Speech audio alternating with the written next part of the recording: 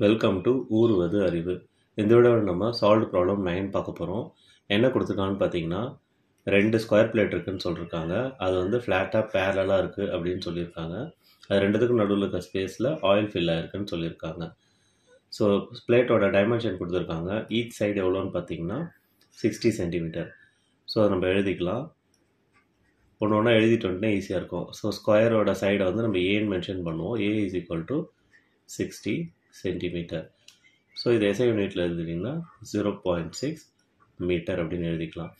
நம்மளுக்கு இது மட்டும் போதாது, ஏரியா கண்டுபிடிக்கணும், பிளேட்டோட area. So A is equal to A into A R A ஸ்கொயர்னு போடுவோம் நம்ம.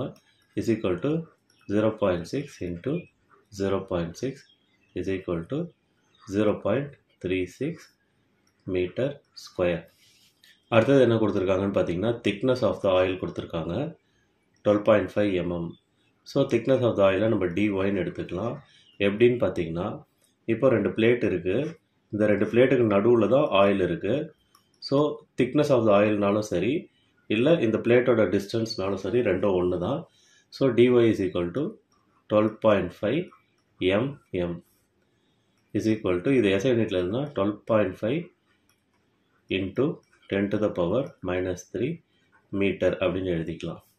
அடுத்தது பார்த்தீங்கன்னா, அப்பர் பிளேட்டு மூவ் ஆகிட்டுருக்குன்னு சொல்கிறாங்க. அது வந்து 2.5 மீட்டர் per செகண்ட் வெலாசிட்டியில் மூவ் ஆகுது.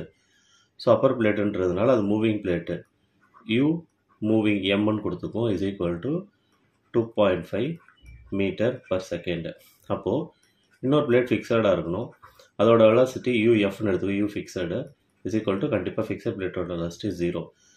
ஸோ டியூ எப்படி கண்டுபிடிக்கலான்னு பார்த்தீங்கன்னா, யூஎம் minus UF is equal to 2.5 minus 0 is equal to 2.5 metre per second. முடிஞ்சிச்சா? அடுத்தது பார்த்தீங்கன்னா, இந்த பிளேட் இந்த மாதிரி மூவ் ஆகிறதுக்கு ஃபோர்ஸ் தேவைப்படுது. எவ்வளோ ஃபோர்ஸ் தேவைப்படுதுன்றதையும் கொடுத்துட்டாங்க. 98.1 நியூட்டன் தேவைப்படுது. ஸோ ஃபோர்ஸுமே நம்ம எடுத்து எழுதிக்கலாம். F is equal to 98.1 Newton. So இப்போ நம்ம என்ன கண்டுபிடிக்கணும்னா, டைனமிக் விஸ்காசிட்டி கண்டுபிடிக்க சொல்கிறாங்க. அது பாய்ஸ்ன்ற யூனிட்டில் எழுதுங்க அப்படின்றாங்க. அடுத்தது கைனமேட்டிக் விஸ்காசிட்டி கண்டுபிடிக்க சொல்கிறாங்க. அதை ஸ்ட்ரோக்ஸ்ன்ற யூனிட்டில் எழுத சொல்கிறாங்க. ஸ்பெசிஃபிக் கிராவிட்டி இங்கே கொடுத்துருக்காங்க 0.95. ஸோ ஸ்பெசிஃபிக் கிராவிட்டி எஸ்ஜி அப்படின்னு எழுதிக்கலாம் இஸ் ஈக்குவல் டு 0.95. ஓகேவா? இப்போ நம்ம ஒரு ஃபார்முலாவை எழுதி கண்டுபிடிக்கலாம். டவ் இஸ் ஈக்குவல் டு, நம்மளுக்கு ஃபோர்ஸ் பை ஏரியா அப்படின்னு ஒரு ஃபார்முலா தெரியும். ஸோ இந்த ஃபார்முலாவில் போட்டிங்கன்னா 98.1 டிவைடட் பை ஏரியா வந்து 0.36 நியூட்டன் பர் மீட்டர் ஸ்கொயர். இது நம்ம சால்வ் பண்ணாமல் அப்படியே வச்சு ஃபைனலாக சால்வ் பண்ணிக்கலாம். ஸோ டவ் கண்டுபிடிச்சிட்டோம். இன்னொரு ஃபார்முலா வந்து டவ் யூஸ் பண்ணி நம்ம விஸ்காசிட்டி கண்டுபிடிக்கலாம். அது எப்படின்னு பார்த்தீங்கன்னா, tau is equal to mu into due by dy. So இது ரெகுலர் ஃபார்முலா. ஸோ இதிலேருந்து நம்ம மியூ கண்டுபிடிக்கணும்னா, mu is equal to tau into dy by due அப்படின்னு எழுத வேண்டியது தான்.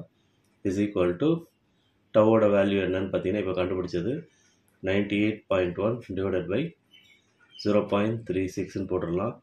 இன்ட்டு டிஒய் என்னன்னு பார்த்தீங்கன்னா 12.5 into 10 to the power -3 divided by due என்னன்னு பார்த்தீங்கன்னா 2.5.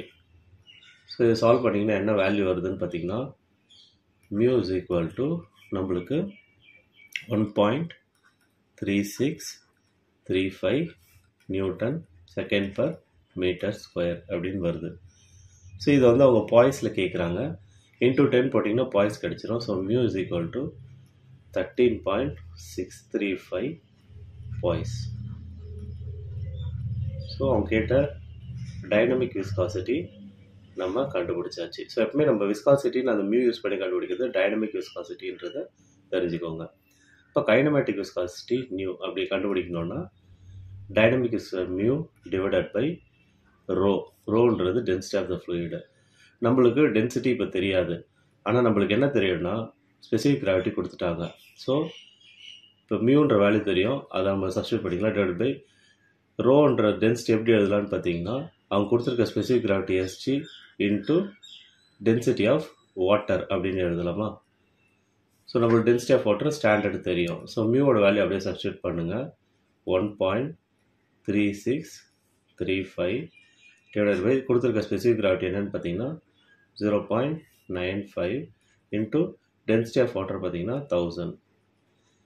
நீங்கள் வந்து இதை தனியாக கண்டுபிடிச்சி எடுத்துகிட்டு வரலாம். நான் டேரெக்டாக உங்களுக்கு புரியுன்றதுனால அப்படியே சப்ஸ்டியூட் பண்ணியிருக்கேன்.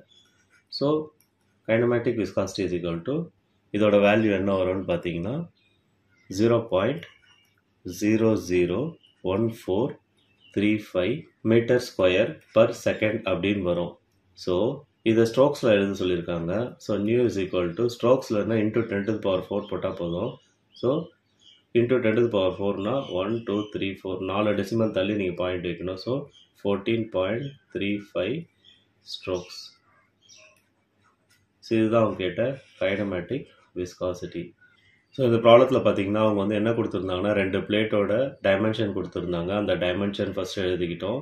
அதை வச்சு நம்ம ஏரியா கண்டுபிடிச்சோம். ஏரியா வந்து 0.36 மீட்டரு. அடுத்தது பார்த்தீங்கன்னா திக்னஸ் கொடுத்துருந்தாங்க. அதை வந்து நம்ம டிஒய்ன்னு எடுத்துக்கிட்டோம். டிஒய் இங்கே எழுதியிருந்தோம். அடுத்தது பார்த்தீங்கன்னா ஒரு பிளேட் மூவ் ஆகுது வித் வெலாசிட்டி இது. இன்னொரு பிளேட் வந்து with fixed plate, so velocity 0. அதை வச்சு நம்ம வந்து டியூ கண்டுபிடிச்சோம். டியூ வந்து 2.5 மீட்டர் பர் செகண்ட். அடுத்தது பார்த்தீங்கன்னா ஃபோர்ஸ் கொடுத்துட்டாங்க, அதை எழுதிக்கிட்டோம். ஸோ ஸ்பெசிஃபிக் கிராவிட்டி கொடுத்துட்டாங்க, அதை எழுதிட்டோம். ஸோ இந்த கிவன் டேட்டா வச்சு ஃபஸ்ட்டு டவ் கண்டுபிடிச்சோம், ஷியர் ஸ்ட்ரெஸ்ஸு. ஸோ ஷியர் ஸ்ட்ரெஸ்ஸுக்கு இப்படி ஒரு ஃபார்முலா இருக்குது, F/A. அது போட்டிங்கன்னா ஷியர் ஸ்ட்ரெஸ் கண்டுபிடிச்சிடலாம். அப்புறம் ஷியர் ஸ்ட்ரெஸ் கண்டுபிடிச்சதுக்கப்புறம் இந்த formula tau is equal to mu into du/dy போட்டிங்கன்னா இதிலேருந்து நம்ம மியூ கண்டுபிடிச்சிடலாம். ஸோ மியூ வந்து 13.635 poise. அடுத்தது பார்த்தீங்கன்னா கைனமேட்டிக் விஸ்காசிட்டி கேட்டிருந்தாங்க. மியூன்றது டைனமிக் விஸ்காசிட்டி. கைனமேட்டிக் விஸ்காசிட்டிக்கு இந்த formula new is equal to dynamic viscosity divided by density. So நம்மளுக்கு டென்சிட்டி தெரியாதனால ஸ்பெசிஃபிக் கிராவிட்டி கொடுத்துருந்தாங்க. ஸோ இப்படி நம்ம பிரித்து எழுதிக்கிட்டோம். Specific gravity into density of water இருந்து density of the fluid. So மியூக்கு value substitute பண்ணோம். Specific gravity அடுத்தது டென்சிட்டி ஆஃப் வாட்டர் சப்ஸ்டியூட் பண்ணோம். ஸோ இதை சால்வ் பண்ணால் நம்மளுக்கு கிடைச்ச ஆன்சர் வந்து நியூ இஸ் ஈக்குவல் டு 0.001435. இது யூனிட் வந்து SI unit metre square per second. But அவங்க ஸ்ட்ரோக்ஸில் கேட்டிருந்ததுனால நம்ம இன்ட்டு 10⁴ போட்டுக்கிட்டோம். அப்படி போட்டால் நியூ இஸ் ஈக்குவல் டு 14.35 ஸ்ட்ரோக்ஸ்ன்ற இந்த வேல்யூ கிடைச்சிது. இந்த வீடியோவில் நீங்கள் டைனமிக் விஸ்காசிட்டி அதை யூஸ் பண்ணி எப்படி கைனமேட்டிக் விஸ்காசிட்டி கண்டுபிடிக்குதுன்னு பார்த்தீங்க. உங்களுக்கு யூஸ்ஃபுல்லாக இருந்திருக்கும்னு நம்புகிறேன். நன்றி.